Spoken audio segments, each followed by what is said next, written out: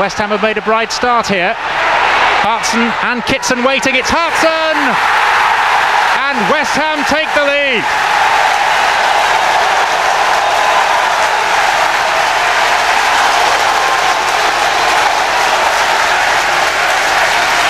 Barely 3 minutes gone. The pace of Lazaridis, as at Barnsley on Saturday, set up the opportunity. And now in 13 games together, Kitson and the goalscorer Hartson have contributed 14 goals to the West Ham cause.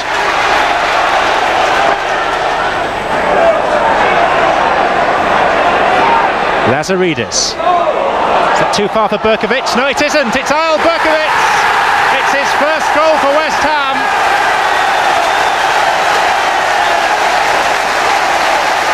And for a man who considered joining Tottenham in the summer,